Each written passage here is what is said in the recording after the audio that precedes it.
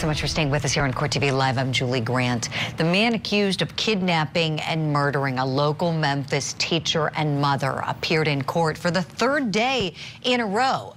Cleotha Henderson is facing charges of aggravated kidnapping, tampering with evidence, and first-degree murder after police say he abducted 34-year-old Eliza Fletcher while she was out jogging early on Friday. Court TV legal correspondent Chanley Painter is there in Memphis gathering the latest for us. She is joining us now live. Chanley, good afternoon to you. First of all, tell us where you are right now, please. Great to be with you, Julie. If you notice behind me, I'm at the location where Eliza Fletcher's body was found, but it looks a lot different today. The tall grass, the grass that was taller than I am, has been mowed today, this morning, by the city. You can see, of course, the house behind me, the balloons, the flowers, the memorial still growing, and to the back steps that you can now see because there's no longer the grass fence. On the other side of those steps would be where authorities found the body of 34-year-old Eliza Fletcher after more than 3 days of searching. Now, the woman responsible for the reason this grass is now cut, Josephine McGee. Come on over here, Miss Josephine. Okay. You're with a nonprofit Queen Community Organization Program. Yes, and you called the city to come take care of this grass. Tell us why and about your event tomorrow. Because I'm having an event for Miss Fletcher. We're doing a candlelight vigil at 6 o'clock p.m. and I want people to come and I want it to be clean out here. And you were telling me earlier about why her story resonated so much with you and the work you do in your nonprofit organization and also the community that you live in. Why? Because I had a sister, my baby sister, she was 16 back in 1983. And she got killed, and they raped and strangled her to death. So sorry to hear that, but I have to tell you, Julie, Miss Josephine has been out here. She has the broom and rake in her hand right now. And this morning, since about 7, and she's had her own lawnmower here, helping clean up this area. And this is a common problem. We talked about this with the people who stop by and visit this type of neighborhood with vacant homes and grass overgrown. Right. That's right. And what do you want? And you want the city to take action? I want the city, because we paying taxes here, and then the city code enforcement and city councilor, they need to do their job. You know, they don't want to live all this grass around them. They want to live in a decent, clean neighborhood.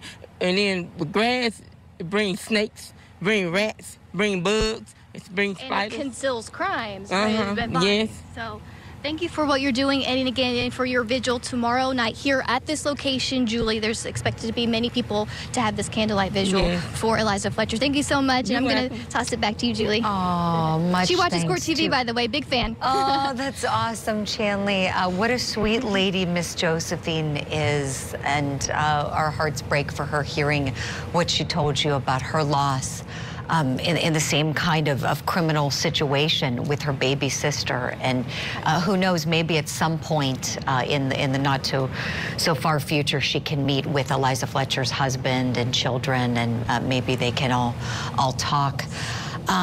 My goodness, so much going on there where you are. So this home, as you pointed out, looks a lot different today. I know that you've been heading in different places in that community. You also were at an apartment complex as well today. Tell us about that, please.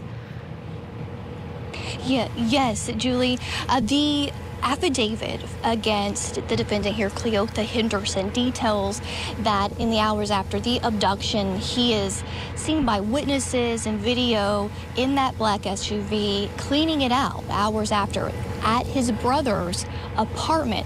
Well, just this direction to my right, about half a mile, literally just down the road. We drove it. It only takes about a minute and a half to make it from that apartment complex to this spot right here where Eliza Fletcher's body was found.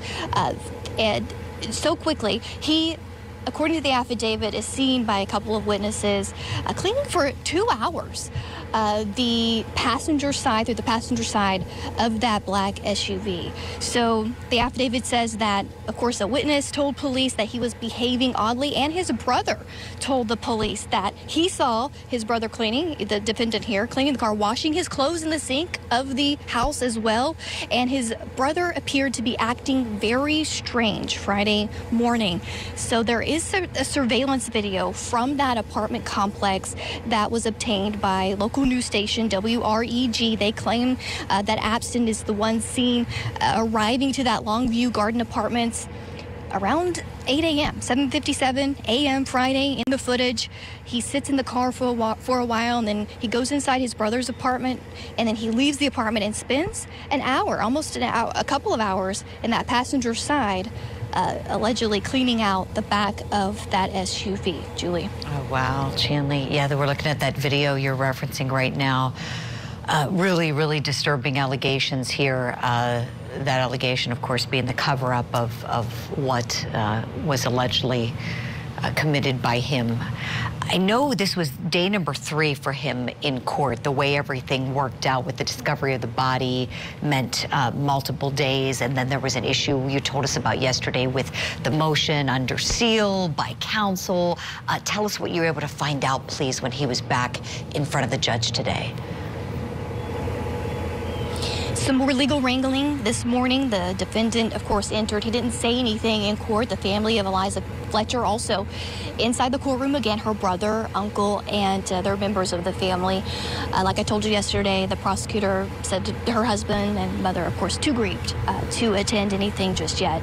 So inside the courtroom, the judge took up that matter under seal and put on the record that he didn't find any sort of conflict of interest from the public defender's office. He did state that the office did represent the defendant 20 years ago for the kidnapping of the attorney when the defendant was 16 years old. But it was a different attorney, an attorney in that office who's not a part of this new matter. And so the judge did not find any sort of conflict. The public defender's office will continue to represent Mr. Henderson. They also set a court date of September the 15th for a report. So according to the prosecutors, after this hearing, there was a quick press conference, said that this is just a normal part of the process. There's still a couple of months more of hearings before this even moves up to the circuit criminal court. We could even see a preliminary hearing, they told the media, as well as it would go to the grand jury. So still a lot to come ahead for this defendant. Most certainly, Chanley. And I know throughout the reporting we've seen you do here on Court TV, the family is in so much pain right now. The other day, you had the interview with the district attorney saying they're in such agony after this. It's hard to imagine what they're going through. Any word today on how they're doing? Right. Of course, we asked the attorneys again how the family's doing, because they've told me that they are in constant communication with the family of Eliza Fletcher, keeping them informed, even visiting their home multiple times to keep in touch. And the elected prosecutor, Steve Mulroy, did tell the media about the latest. Let's listen. What can you say about the mindset of the family, how they're doing right now? Obviously they're distraught. You're talking about the Fletcher family, right? Obviously they're distraught. They've come together quite well. They're mutually supportive. They're obviously interested in finding out every development in the case. But they've actually been, I think, quite commendably concerned about, each other and making sure that they support each other. They've been fully cooperative with us throughout the entire process. And of course, the family not talking at all, and a lot of the friends of the family who we've been meeting here, Julie, at this memorial where the body was found, and about 20 minutes north at the campus, University of Memphis campus, where she was abducted. That's a growing memorial. I've been speaking to people who knew the family. They, out of the respect of the family who are not speaking yet, are also trying to not speak to the media. So they're kind of coming together in solidarity in that way. Those who knew Eliza Fletcher the best, and today in court, they of course would not speak to any of the media, and they were guarded as they entered and exited the courtroom and even the courthouse. So there is a run. I want to mention 4 a.m. I know Miss Josephine mentioned her vigil tomorrow night at 6 p.m. There's also, Julie, a 4 a.m. run at the University of campus down that same spot where Eliza Fletcher did not finish her morning run on Friday. Oh my goodness, Chanley. It's touching to see so many people reaching out with this showing of support and comfort and love for the Fletcher family after their loss. Chanley Painter, live for us in Memphis, Tennessee. Thank you so much for all of that. I want to bring in my guests now here in the studio with me, attorneys Judge Kimberly Bando and Josh Schiffer with me following this story. You both had been following the developments, throughout the weekend. Of course, the news, the discovery of her body. Now here we are, day 3, this guy back in court. It's like a nightmare. It's like a nightmare when you think about, a crime that's like a stranger kind of crime, that somebody's just on a run and, thinking they're doing something healthy, and then suddenly this. Judge, how do you see this case playing out, like the long game? Like, do you think we're going to see a trial on this one, or do you think this guy might plead? If you had to predict, what would you say and why, please? I think we're going to see a trial, unfortunately, because I would hope if he is guilty that he wouldn't drag the family and the community, obviously, who's mourning through this. But I can't see them offering anything but life without the possibility of parole.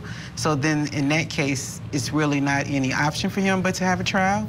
But I think that he will definitely have a trial. What do you think, Josh? Yeah, I think there's some game strategy, just like Judge Bando's saying, about it. In my brief review, it looks like he's very guilty. That's what really everything's showing, and he has a terrible record.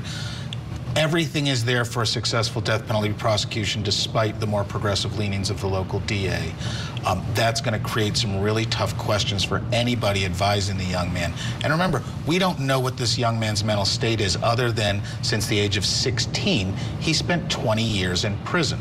That does for kidnapping. Yeah, for kidnapping. Yeah, let's make that clear, right? Little kid prison.